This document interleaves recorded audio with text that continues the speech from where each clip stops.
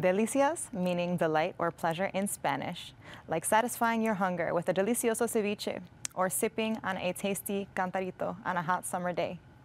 As a growing city, attracting so many people from all around the world, Milwaukee has opened many doors to a variety of Latin American flavors.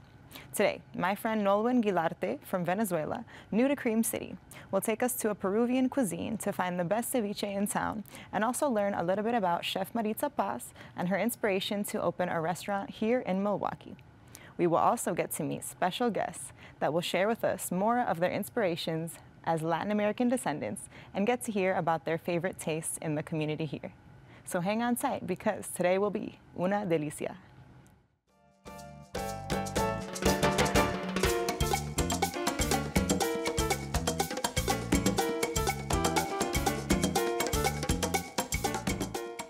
Bienvenidos and welcome to Delicias Milwaukee, where one plate can take us to many places and one taste can take us to many more. I'm your host, Michelle Zamora. Thank you so much for being here with me today. As a Milwaukee-based salsa instructor, I have met very many great dance performers with all types of talented backgrounds, like culinary. And that's why I would love for you to meet my lovely friend, Roberto Jaimes, who's recently opened up a Mexican restaurant right here. He opened one up in Kenosha and would love to share with us a special treat that will definitely quench our thirst. Beto, tell us all about this restaurant. I'm so excited to learn more about it. I know you as a dancer. I didn't even know that you had a restaurant, so let's hear all about it. So this restaurant is called Los Cantaritos, located in Kenosha, which is where I was born and raised. So I recently moved over here to Milwaukee. But this restaurant has been in business for 16 years, actually. My dad came here as an immigrant, started from the bottom, worked his way up. His dream was to be an entrepreneur, and yeah, I'm the second generation. I'm here to continue his legacy, and that's what I've been doing this past 2 years. Wow, that's incredible. Family business then? Yep, family business. I think that's the biggest blessing, is to be able to work with my dad and my little brothers. But yeah, we're all there working. Wow, that's amazing. Good for you. I'm super excited to hear about this other part of your life. Yeah. I can definitely relate, you know, with Latino culture, just working with the family and how food is very often a big part of that togetherness. So I'm excited to learn more. Yeah, that's the way. What inspired you guys to open it there in Kenosha? Do you have family there, or did you feel there was a lack of Mexican cuisine there? So actually, my dad was tired of being an employee. And he just had the drive and support to do his own thing. And with hard work, we made it to 16 years. Wow, awesome. Do you feel like, you know, I know you mentioned something about these past couple years, and as we know, these past couple years have been really, really rough for people in the restaurant industry. So has this pandemic affected your family's business? How has that impacted you guys? Well, definitely changed, and I know it changed for a lot of people who are in this industry. Especially us. We had a strong takeout delivery source of revenue, but that's actually when I came back, I seen my parents struggling, and I decided, you know, this is my part. This is what I'm supposed to do. They need my help, and I pretty much dropped what I was doing before to make this a priority in my life. And the way I did it is taking charge of, you know, adapting, you know, third-party DoorDash, Grubhub, really promoting takeout and really making the customer feel safe when they walk in your building. Yeah, that's super important, right? That hospitality, and also, you know, going back to the culture of just making sure people feel at home and like they're part of your family right there in the restaurant. So that's always beautiful, beautiful to hear. I want to hear a little bit about the food. So can you tell us a little bit more about the dishes? What are your favorite dishes? So it is an authentic Mexican restaurant, and we take pride in that. Everything is made from scratch, from the salsas to prepping the meat to cutting it, marinated it. Everything is, we look for the freshest produce, the good cuts of meat. Recently, we remodeled, and the new thing we have is a full cocktail bar. And we're really taking pride in using fresh squeezed juices. So I will demonstrate, you know, a little something later for you. Oh, super excited. I hope you guys make good palomas there. Oh, yeah. I'm going to have to come by for sure. Talking about the dishes, though, do you have any specialty dishes that are, you know, classic and authentic to Mexican cuisine, such as chile relleno or, you know, una tan pequeña? Are there things like these classic dishes that you have on the menu? So we have a good, you know, long menu, which sometimes I want to cut it down because sometimes it could be a little too much work, but you know, it really makes it part of authentic Mexican restaurant. Yes, we have a chile relleno, bistec a la tepequeña, carne asada. But my favorite is carne de puerco, which is chunks of carnitas. They're sauteed in whatever your choice of salsa roja or salsa verde, and we can adapt to your spiciness as well. If you want it very spicy, we got you. If that's not your style, we'll simmer it down a little for you. That's pretty cool. That's my favorite. Yeah, that's awesome. That's great that you cater that to the audience that you have coming into Kenosha. Yeah, everyone has the different spice levels, you know. Yeah, of course. You got to know what you're getting into when you go to a Mexican restaurant. Oh yeah, definitely ask. Yeah. What would your favorite thing be regarding opening this restaurant to the public? Is there anything that specifically touches you when it comes to the public and, you know, just the intention behind the restaurant? Well, I think the special thing, I think it's for a lot of people as well in this industry, is the connections you make with your customers. These people will end up being regulars for you. You see them daily, you start figuring out, oh, they have kids, what they do for their career. And you know, these people come to have a good time, they talk with you, and they like to see your face. So really, after COVID, after we opened up back to the public, it felt good to have people there, and it felt good to be there working again. Yeah, just really connecting with people. And yeah, it's all about connecting with the community. And then being there with my dad too, seeing him, he's happy, sees a smile down there working. And my little brother who I'm training as well. Wow, super cool. Awesome. Well, we're going to get to something really special that you have prepared for us, right? Can you tell us a little bit more about what you're going to make right here for us? So what we have here is a cantarito, which is these little clay cups, which are handmade in Mexico, imported here. These ones we actually got designed for, you know, the little image here. So it's a cantarito. And it's actually what our business is named after, Los Cantaritos. So obviously, you know, to make the branding and marketing work, why not make the best cantarito in town, right? So I'm gonna actually demonstrate for you how to make it. And I'm gonna make it in a way where you can make it at home. You know, at the restaurant, we got the little shaker and the juicer right here. You could do it at home easily. So start by getting your cup. You can get these. I'm gonna plug the 7 mile here, or what our Latinos call it, siete millas. You can get these there. Let's start by putting a little bit of ice in there. And I think everyone knows where to get ice from. Fill it about 3/4 of the way. There we go. And now start with your fresh citrus juices. So we got a toronja, which is grapefruit, naranja, which is an orange, and a limon, which is a lime. And no matter what order you do it in, I like starting with the smaller ones, so I'm gonna do the lime. And about 1 ounce each, so sometimes if you have a really good lime, it would just be 1 lime. And don't put too much lime though, because then it'll get too tangy. There we go. This smells so good. It smells so citrusy already. It makes me want to just try it as soon as you're done. Now with the orange, if you have a juicer, great. If not, you know, you got to work with what God gave you, which is your hands. Squeeze it in there.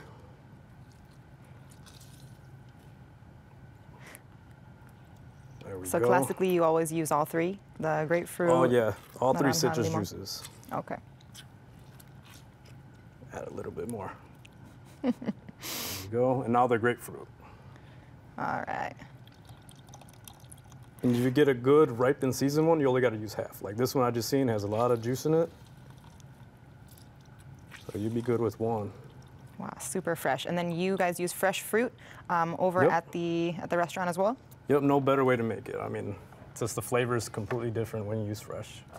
So after you put your citrus juices in, add a little bit of salt, which I'm using kosher salt, but you can use whatever you like. Put like 1 or 2 dashes. This really helps neutralize the citrus in it. Next, add your tequila. Your choice, but my favorite is Gran Centenario. Oh, yes. It's a very traditional one. It's not marketed as much as, you know, other popular brands, but can't go wrong with this one. One of my dad's favorites too. And you can't go wrong with reposado ever. Yeah, you can't go wrong with reposado. Add a shot and a half or 1.5 ounces. You're having a hard day, add 2 shots if you like. There we go. It's about a shot and a half. Next, you're gonna add your squirt or grapefruit soda. Yes. You're gonna top it off with that. You know it's traditional when you got the squirt. Mm-hmm. There we go. And then we're just gonna add a little bit of chamoy on the top. This is a spicy one. I like spicy, but you could do your own.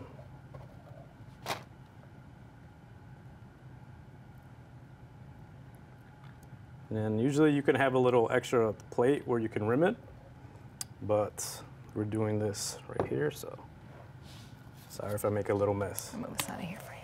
And then just top off with some tahini. Yes. And add as much as you like. Wow. Now let's use this little cool straw we have here. Stir it around. And there you go. Come on. Want to give it a shot? Qué rico. Yeah, let me try it.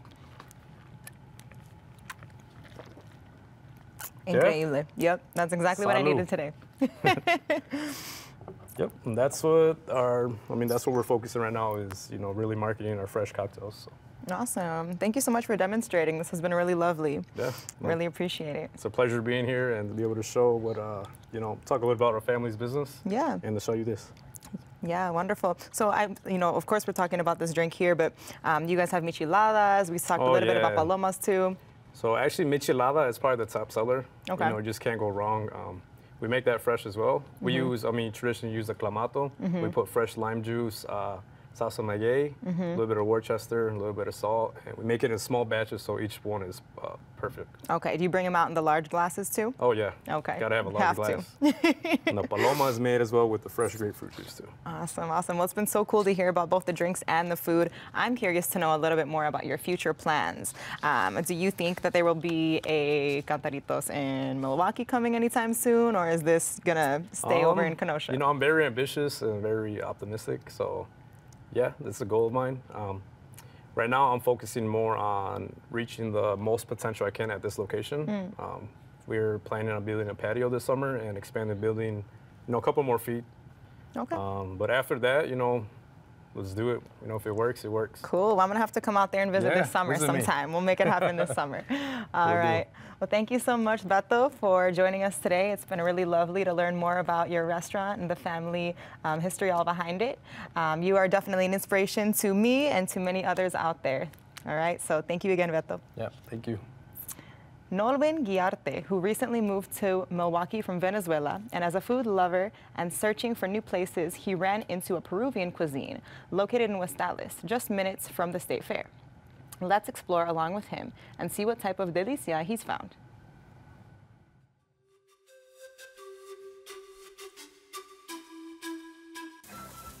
Chef Paz Restaurant, a Peruvian cuisine located in West Dallas on 91st and National. My name is Nolan Guilarty, and today we'll be learning about this delicious Peruvian cuisine. Smells amazing in the very moment that you walk in. And looks very cozy, but I wonder what's popular to order here. What is ordered the most? Well, basically anything that's in the menu first.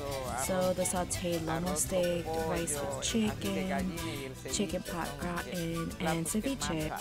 The ceviche is what's most popular. It's one of the most delicious dishes, and the people order the most. Then comes the sauteed lomo steak. What about Chef Paz's favorite dish? I don't have any favorite dishes. It depends on the day. If it's a cold day, I like the parihuela, which is a seafood soup. And if it's summer, I love eating ceviche. La jalea, which is fried food or fried seafood. But depends on the day. There's so many flavors that I don't have the same taste every day. It's different and it varies. Peru has a variety of recipes, thousands of recipes, and I can't fit them all in one menu. And so I've created a menu, not too short, but everything needs to be fresh. So that's what's essential for me. For the case of the guisos, onions always have to be diced and include garlic or comino without pepper. Like sofrito, the way Puerto Ricans make it. The difference being what they do is they don't brown their sauce. We make sure to keep it brown and caramelized. That's the difference in flavors between Puerto Rico and all over Latin America. Everything smells so delicious, and everyone seems to find comfort here for a lunch break. I wonder what I should get to drink. The chicha morada, we make it from scratch. So we cook the purple corn with all spices including cinnamon, cloves, pineapple, and we boil it for hours in huge pots. It's one of my favorites because it's good for blood pressure, it's healthy. We also have the Inca Cola, which is a Peruvian soda we make with lemongrass. Being from Venezuela, I can tell countries in Latin America have differences, but sure have many similarities. The Mexican and Hispanic culture in general is very well known all over the world, and we're all there. As Mexican and Peruvian, we're on the same genre basically. We have different cultures, but when it comes to food, it's almost the same. Same flavors and traditions. After listening about all these Peruvian delicias, I think I have decided what I might order. I feel excited even though. I never been here before actually, but I heard they have the best Peruvian ceviche. So let's check it out. While we wait for my order, let's listen to what inspired Marisa Paz before becoming a chef. One of my biggest inspirations is when I was little. I remember watching my mom cook, and in Peru, we didn't have the best resources. My mom would buy us toys, and she was a teacher. What I would do, I would gather tuna cans, I would clean them out, and I would cook and would build my own fire with sticks. In a garden we used to have. I remember that's what I would do. Almost every week I would play with fire and play kitchen. I think watching my mom cook every day through caterings was my inspiration. My whole life I've been part of a kitchen. I always have to help or skim something. Back then, there weren't many Peruvian restaurants here. So all of that became key to opening up a restaurant here. I would like to see more restaurants here. For example, Milwaukee, we don't have Colombian restaurants or Uruguayan. I think they will be opening one though. Argentinian, they have excellent food. Being Mexican, I would like more Mexican people to learn about different cultures, to take that anywhere with them and for it to become a part of us too. Looks like my order is ready. Yummy. I ordered the ceviche mixto made by fresh chunks of fish marinated with lime juice and garnished with red onion. And this rice with chicken looks amazing. Time to dig in. Back to you guys at the studio, Michelle. Wow, qué delicia. Thank you, Nolwenn, for showing us one of the best Peruvian spots here in Milwaukee, and I'm so glad you were able to enjoy dining at Chef Paz. Looks like you have a new favorite spot for sure. I know I definitely need to stop by there right after this because that ceviche looked delicioso. Learning about all of these things that inspired Roberto Jaimes and Chef Marisa Paz reminds me of how much my own parents and family members inspire me to keep thriving and working very hard. There is definitely something most of us Latinos have in common: amazing food and the love we have for our countries and where our ancestors are from. It really intrigues me to keep learning about everyone's cultures and inspirations to keep pushing forward here in America, whether we are first or second generation sons and daughters. Next, we will get to know Ivan, as they will help us understand the struggles of our growing Latin community here in Brew City. Welcome, and thank you for joining us today, Ivan. I'm so excited to have you here. ¿Cómo estás? Bien, gracias. Muchas gracias por invitarme. Yes, we're so happy to have you. Estoy muy emocionada. So, Ivan, you are a local here in Milwaukee, right? But you are from Venezuela? Venezuela. Wow, increíble. Caracas, ¿Cuántos años Venezuela. aquí? En Estados Unidos tengo 6 años. 6 years, okay. Y en Milwaukee tengo 2. 2 years in Milwaukee. Okay, beautiful. Un poquito, ya voy para 3. Okay, so 2 to 3 years here in Milwaukee. We were chatting before this, and it seems that there aren't very many Venezuelan restaurants aquí in Milwaukee, no? No hay mucho restaurantes for Venezuelan food. There's not many here, but I've been told that you really love to cook. So I'm curious to hear about some of the Venezuelan dishes that you like to make at home. So, ¿qué tipo de platillos? What type of food? La comida tradicional venezolana, bueno, es muy parecida, yo creo que en casi todo Latinoamérica. Uno de los platos típicos es como el pan. Hay hogares donde se come en la mañana, en el mediodía, en la noche, es lo que se llama la arepa. La arepa es una especie de tortilla, un poco más gruesa. Es hecha de maíz de corn. Okay, so pan, maíz, and what else?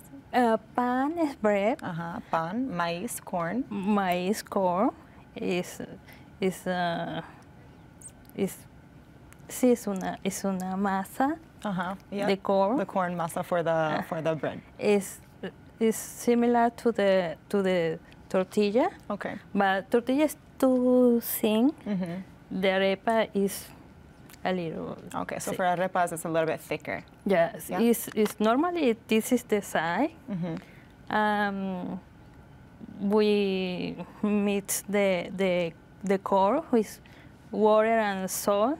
Water and salt? It's no more. Yeah. Water and salt, and we put it in the pan. And we made two sides. Okay. And then we put it in the oven. Okay. And it's super flaky, a little bit flaky, very soft. It's soft inside, but it's a little crunchy. Like crispy on the outside, yeah. No, not too crispy, crunchy, more crunchy than crispy. A lot of textures, it sounds like. Yes. Yeah, oh, qué rico. I want one right now. I'm coming to your house after this. Yes. And next, when we take out the oven, we open, we put it everything you want. Some people put it only cheese. Other people put meat. ¿Qué tipo de carne? ¿Asada o puerco, pollo? ¿Todo? Cualquier clase de carne. Hay diferentes tipos de arepas. Tú las comes con lo que quieras. Arepas, ok. La puedes rellenar de, no sé, ¿cómo se llama? Carne mechada. Like flat meat? Like flats, where it's like thin? The carne is shredded or flat? No te preocupes. No worries. Pero esa es muy popular. La rellenas con carne mechada, queso amarillo. Okay. Y se llama peluda. Okay, so you're going to put cheese, different types of meat. Cebolla también? You put onion for flavor to bring out the flavor? No en esa. Hay otras. Tú puedes hacer lo que llamamos un perico, que es huevo con tomate y cebolla. Okay. Y rellenas la arepa. Okay. También. Perfect. Okay, beautiful. O sea, la arepa la rellenas con lo que te provoque. I need to try one of these arepas. But I want to know a little bit more about not only the arepas, but also la cultura de venezolana and how this culture might influence the food, right? Because culture and togetherness and family, this always influences the food, especially in Latin culture. So especially with memories, right? Like scents and tastes. This sometimes can help us, think of different memories when we smell something or we taste something. So, tengo una pregunta para ti. Okay. Lo siento porque yo hablo un poco feo en español. No, está bien. I'll try for you. Y yo hablo en inglés. So, do you have memories, certain memories with the food from when you were young? Oh, a lot. Yeah. A lot, yes. Nosotros los venezolanos tenemos una comida típica para las fechas navideñas que se llama la yaca. Y es preparar la hallaca era una fiesta familiar. Yeah, preparing the food at the Cuando family yo era times. pequeña, estaba con mis primos, mis hermanos y mi mamá, mi papá. Bueno, mi papá no tanto, pero mi mamá, mi abuela, mi tía. Y cada uno tenía una función para hacer la hallaca. Los niños lavábamos las hojas, usábamos hojas de plátano. Y los niños lavaban las hojas, las secaban. Las madres hacían lo que se llama el guiso, cortaban los ingredientes y después a los niños nos ponían a hacer unas bolitas de masa. So when you're little, you're helping out. You're helping out in the family. You have your cousins, you have your brothers and sisters around, and everyone's involved. Everyone's making some of the food, whether the kids are helping to make the masa and for the arepas and things like this. Yes. Yeah. Yes. ¿Es verdad? Yes. That's it. ¿Es correcto? Correctísimo, sí. Okay. Sí, era una fiesta, o sea, es una fiesta hacer la yaca. Es un momento familiar. Y bueno, sí, otra cantidad de comidas, pues, que tú recuerdas es el olor, los momentos compartidos, porque eran momentos que tenías que hacer la comida en familia. That's beautiful. Yeah. So it has so much to do with your family and the culture, and it's more than just the food. It's really about everything that comes before with the past generations as well. So that's beautiful. Thank you so much, Yvonne. I have more questions for you after this. We're going to chat and we're going to have an arepa later. Okay. Well, it's been great to get to know you, and I'm super excited. So thank you so much for taking the time to tell us more about your food and your culture. We have reached the end of today's show, so I want to send a big thanks again out to Roberto, Nolwyn, Chef Paz, Yvonne, and everyone else that has joined us. See you very, very soon. Until next time on Delicias, Milwaukee. Nos vemos.